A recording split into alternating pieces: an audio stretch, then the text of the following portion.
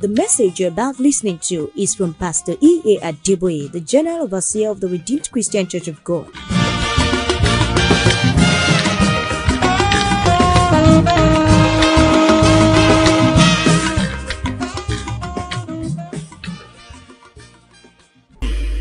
So he keeps thinking ahead. Ó máa ń ronú ṣáájú mi ni. What will daddy need? Kí ni ohun tí bàbá yìí ó nílò?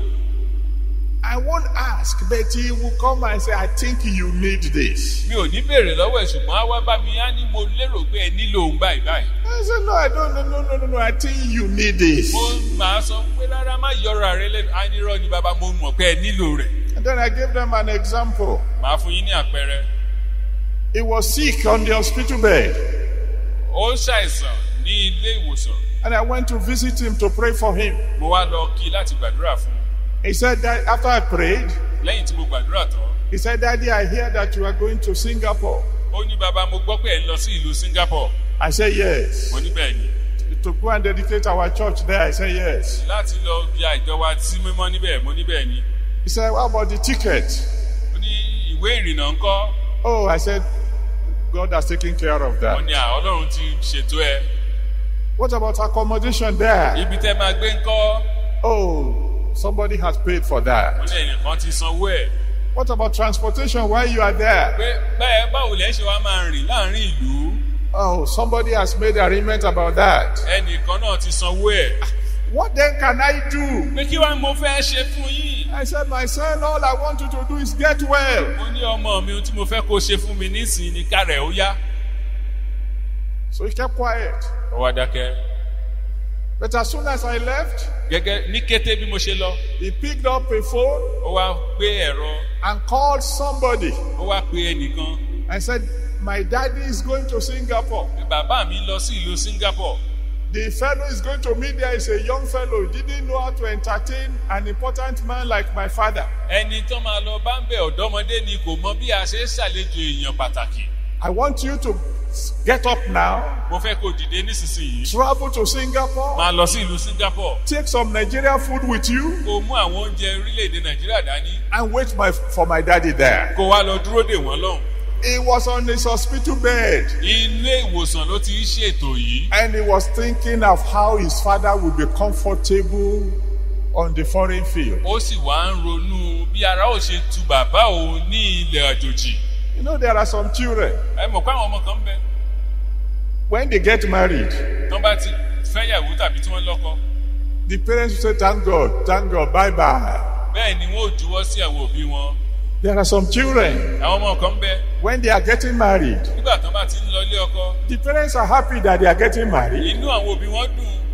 but they are sad because they know a gap will be left behind. Ṣùgbọ́n lọ́nà mìíràn inú wọn á tún bàjẹ́ nítorí pé wọ́n mọ̀ pé ọmọ náà ń kópa pàtàkì nílé tó fi ilẹ̀ lọ. The kind of children Irú àwọn ọmọ that will be a helper to the parents. tí yóò jẹ́ olùrànlọ́wọ́ The fún kind àwọn of òbí wọn. children that will lift up the hands of their parents. Irú àwọn ọmọ tí yóò gbọ́wọ́ òbí wọn sókè.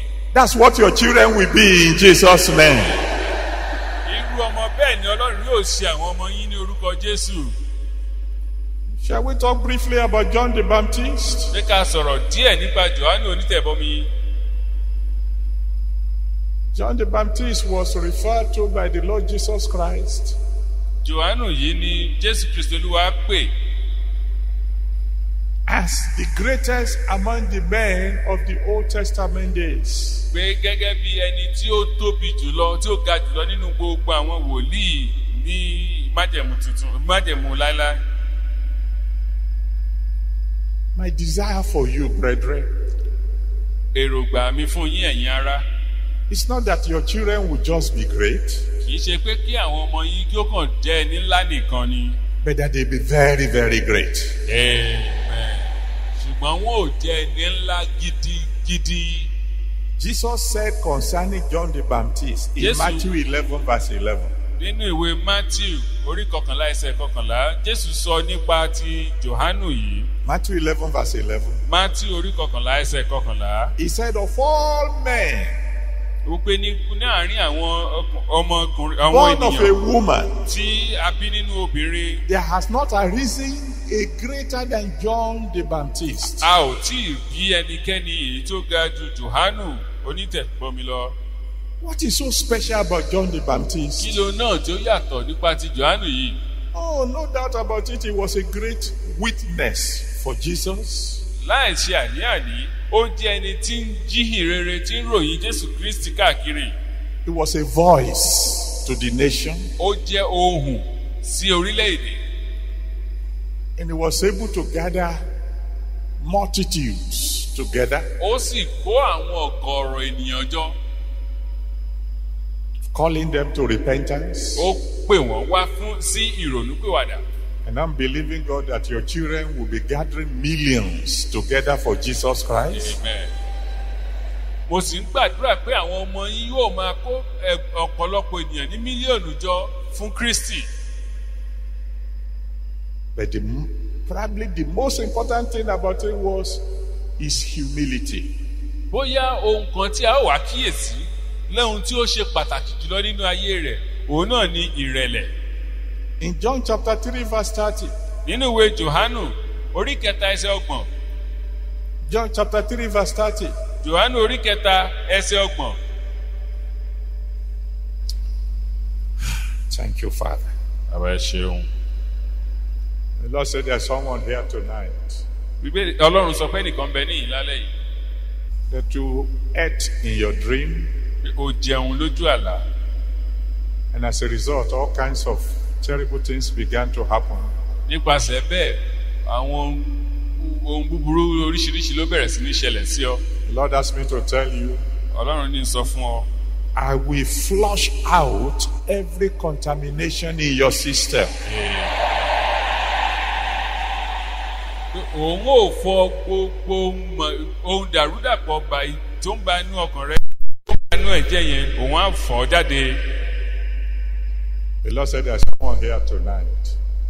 Ọlọ́run sọ pé nìkan bẹ ní ìlálẹ́ yìí. He said very soon láìpẹ́ jọjọ. there will be no sign left that you have ever suffered.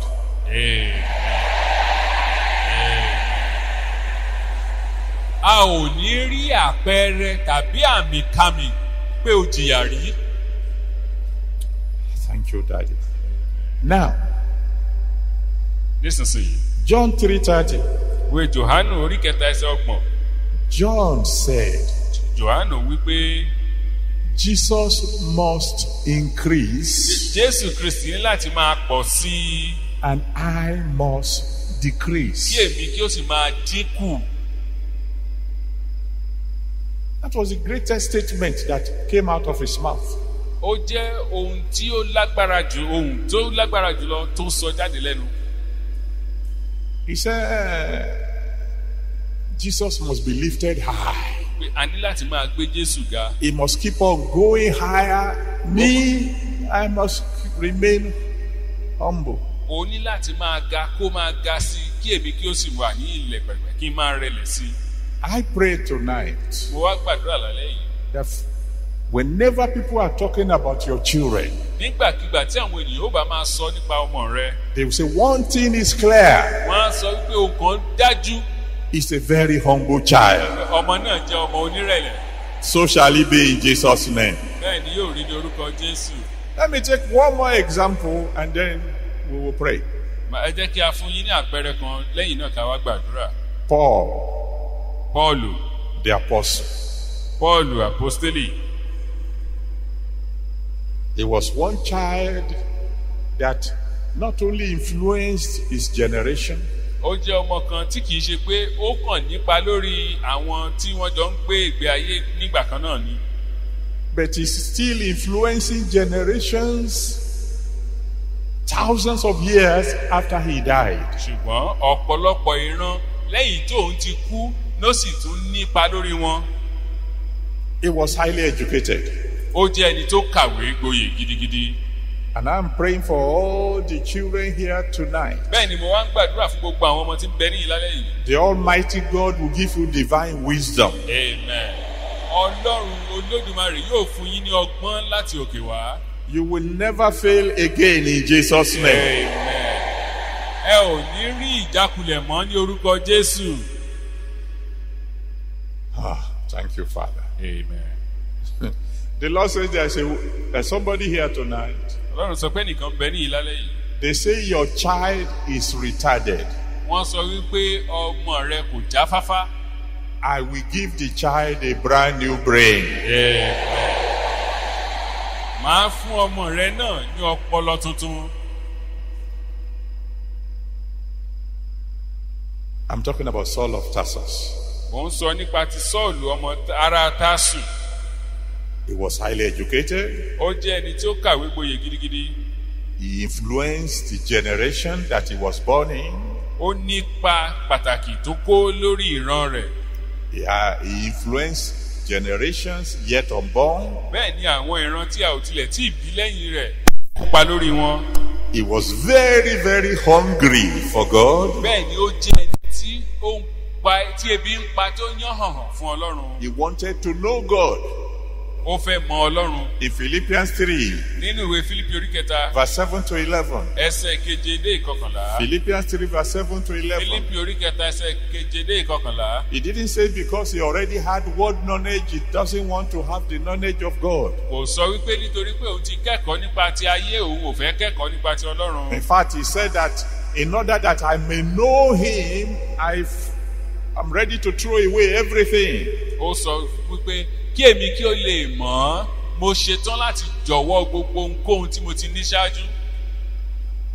He was thoroughly sold out to God. Ó jẹ́ ẹni tí ó ti jọ̀wọ́ ara rẹ̀ pátápátá fún Ọlọ́run. In Philippians 1, verse 21. Nínú ìwé Fílípì orí kìíní ẹsẹ̀ kọkànlélógún. Philippians 1:21. Fílípì orí kìíní ẹsẹ̀ kọkànlélógún. He said, for me to live is Pé Christ, fún mi láti kú òní Kristi. to die is gain. Àti èrè sì ni fún mi láti kú bákan náà. 100% sold out to God. Láti ó fi ara rẹ̀ jì fún Ọlọ́run pátápátá. And he was mightily used of God. Bẹ́ẹ̀ ni Ọlọ́run sì lò ó gidigidi. The Bible says his handkerchiefs, his aprons were healing the sick. Bíbélì sọ wípé aṣọ ìlòjú rẹ̀ ó ń múni láradá. He was a great author. He wrote many books. Bẹ́ẹ̀ ni ó jẹ́ akọ̀wé gidigidi, ó kọ púpọ̀ nínú àwọn ìwé Bíbélì. The book of Romans, 1 Corinthians, 2 Corinthians, etc., etc. He wrote them all. Ìwé Róòmù, ìwé Kọ́ríńtì kìíní àti ìkejì àti ọ̀pọ̀lọpọ̀ bẹ́ẹ̀ bẹ́ẹ̀ lọ òun ló kọ wọ́n. But what is so good about him Kí ni òun náà tó wá ṣe pàtàkì tó dáa nípa ẹ̀? is that once upon a time, he was completely anti-Christian. Òun pé ní ìgbà kan àná, ó jẹ́ ẹni tó ṣe aṣelòdì sí Kristi. And then one day, he met the Lord and changed completely. Ṣùgbọ́n lọ́jọ́ kan, ó bá Ọlọ́run pàdé, ó sì yí padà pátápátá. And if God could change Saul of Tarsus Tí Ọlọ́run bá wá lè yí Sọ́ọ̀lù ará Tásù padà, to Paul the apostle, tó wá sọ di Póòlù àpọ́stélì, the exact opposite of what he used to be, ohun tó jẹ́ ìdàkejì ohun tó ń ṣe tẹ́lẹ̀tẹ́lẹ̀. then I have good news for those of you who have been working against God before, that tonight you will become a brand new breed. Amen. Mo wá ní ìròyìn ayọ̀ fún ọ̀pọ̀lọpọ̀ tí ń bẹ ní ìlálẹ́ yìí tó jẹ́ pé a ṣe òdì sí Kristi ní yín ṣáájú rí, pé láti òní lọ Ọlọ́run yóò sọ yín di ẹ̀dá ọ̀tun. The man of God was talking to some of his senior pastors.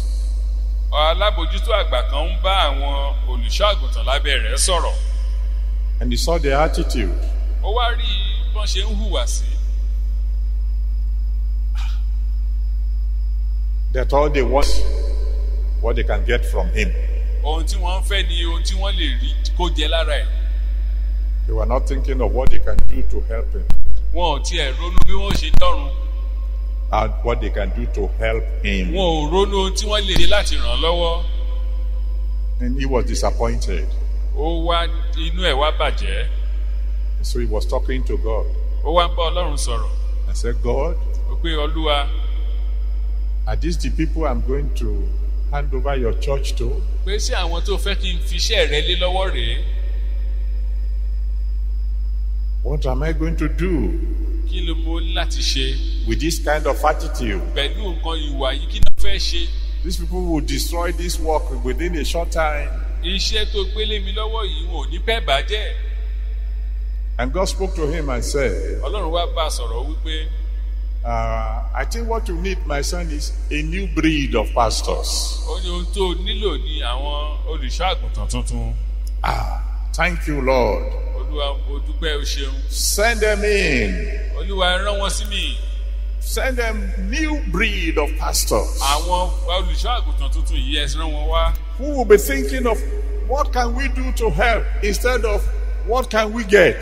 Tí wọ́n ò máa sọ wípé bàbá kí ni a lè ṣe láti ràn yín lọ́wọ́ dípò pé kí la fẹ́ rí gbà lọ́wọ́ yín.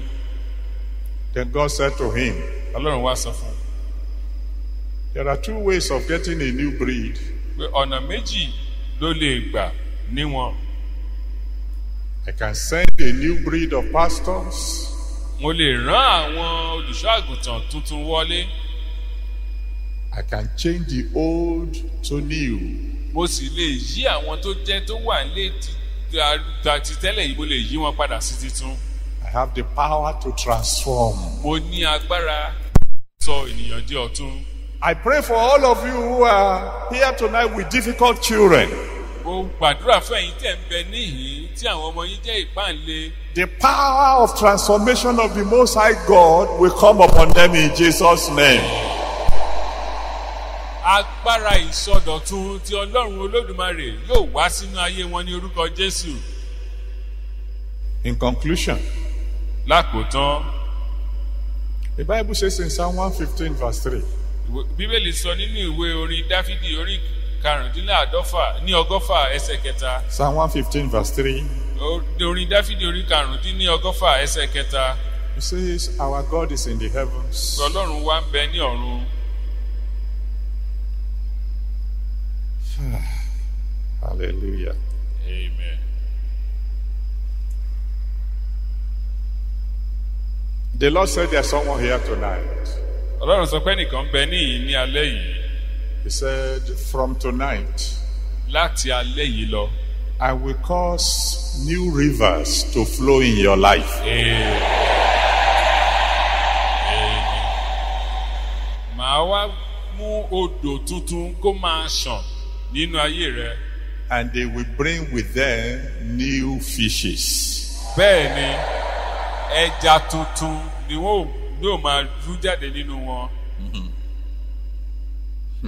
The Lord said there's someone here tonight. Ọlọ́run sọ pé nìkan bẹ ní ìlálẹ́ yìí. He said some people told you you will never make it to the top.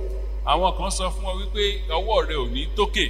The Lord asked me to tell you. Ọlọ́run ní sọ fún ọ. Number one, Kínní, because of the law of harvest, nítorí òfin ìkórè.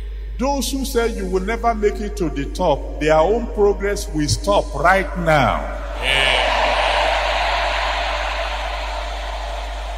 Àwọn tí wọ́n ní orí rẹ̀ ò ní gòkè yìí láti òní lọ wọn ò ní ní ìlọsíwájú mọ́. Number two, Èkejì. the Lord said they will watch you reach the top. Amen. Ojú wọn báyìí ni wọ́n ò fi máa wò ọ́ títí wàá fi gòkè mọ́ wọn lọ́wọ́.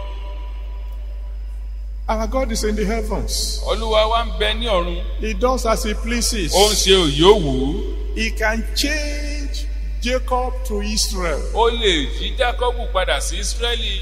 He can change Saul of Tarsus to Paul the Apostle. Ó lè yí Sọ́ọ̀lù ará Tásù padà sí Àpọ́stélì. He can change son of sorrow to honorable man. Ó sì lè mú ọmọ ìbànújẹ́ kó di ẹni tí ó ní ọlá. He can change a madman to an evangelist. Ó lè yí ẹni tí ó rí rẹ̀ tí ó ní àrùn ọpọlọ, ó lè yí padà sí ajíhìnrere. He can change a witch to a divine treasurer. Bẹ́ẹ̀ ni ó sì lè sọ àjẹ́ di akápò fúnra ẹ̀. He can change anybody Ó lè yí ẹnikẹ́ni padà from bad to good. láti búburú sí rere. And he's going to do something special here tonight. Amen. Yóò sì ṣe ohun pàtàkì ní ìlálẹ́ yìí.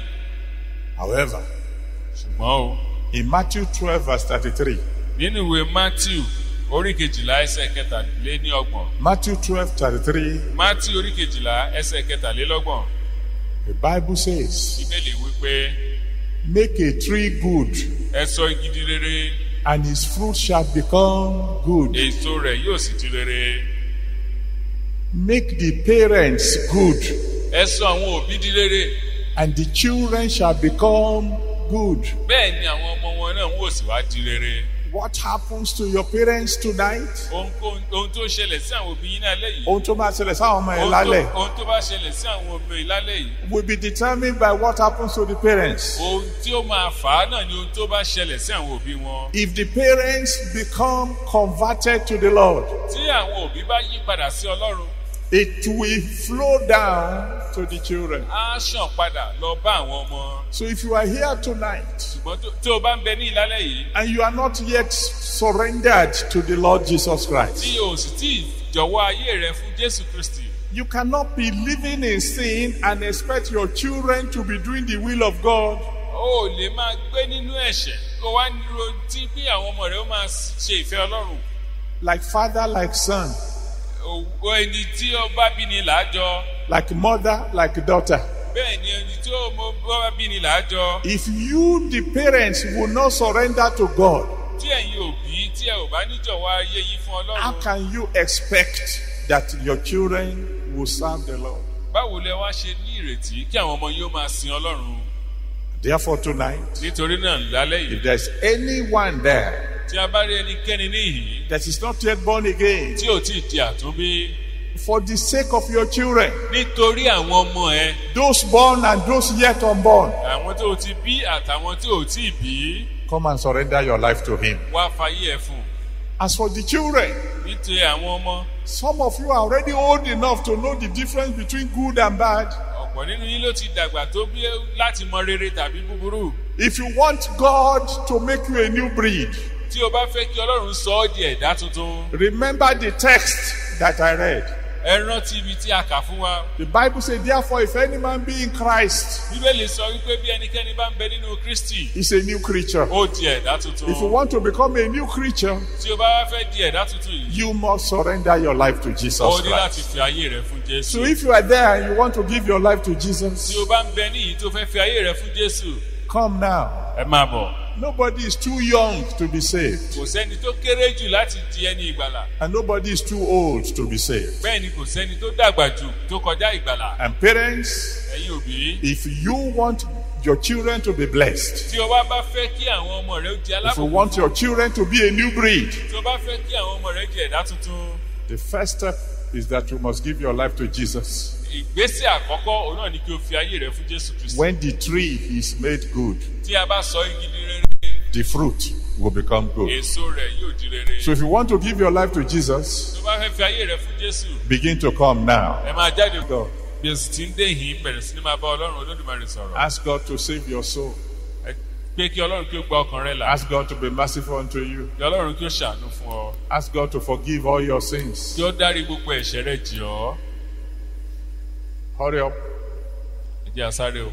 And those of us who are interceding for them, please let's intercede for them for another 1 minute. Àwa tá a sì ń ṣèrèpẹ̀ fún wọn tí à ń gbàdúrà fún wọn, ẹ jẹ́ kí a tẹ̀síwájú. fún Ask that ìṣẹ́jú God kan will be merciful unto these children sí. Kí Ọlọ́run kí ó ṣàánú fún àwọn wọ̀nyí. and forgive all their Kí ó sins. sì dárí ẹ̀ṣẹ̀ wọn jì. And write their names in the book of life. Kí ó sì kọ orúkọ wọn sínú ìwé ìyè. If you are coming, make sure you don't stop by the way. Keep coming. I will pray for you just as I'm praying for those in front here. Tó o bá ń bọ̀, má padà sẹ́yìn o, ṣáà rí kó o déwájú nísinsìnyí bí a ti máa fẹ́ bẹ̀rẹ̀ àti ní máa gbàdúrà. Make sure you get here before I finish praying. Rí i dájú pé o dé yìí ká tó parí àdúrà gbígbà. Thank you, Father. Bàbá ẹ ṣeun. In Jesus' mighty name we have prayed. Ní orúkọ ńlá Jésù ni a gba àdúrà. Father Almighty, we want to thank you for tonight. Bàbá Ọlọ́run, a dúpẹ́ lọ́wọ́ yín fún àṣálẹ́ yìí. We want to thank you for your children who have come forward tonight. A dúpẹ́ fún àwọn ọmọ yín tó ti wá yìí lálẹ́ yìí. Every one of them, Lord, Gbogbo wọn pátá Olúwa. receive them in Jesus' name.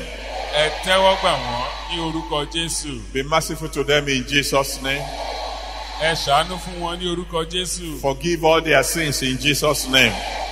Ẹ dárí gbogbo ẹ̀ṣẹ̀ wọn jì ní orúkọ Jésù. Write their names in the book of life in Jesus' name.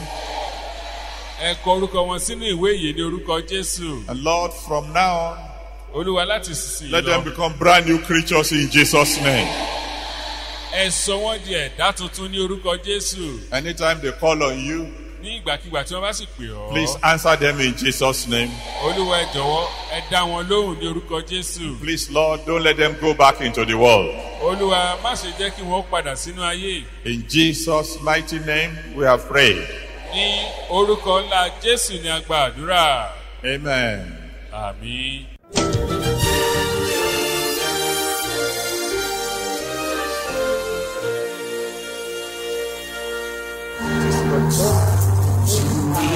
Faster.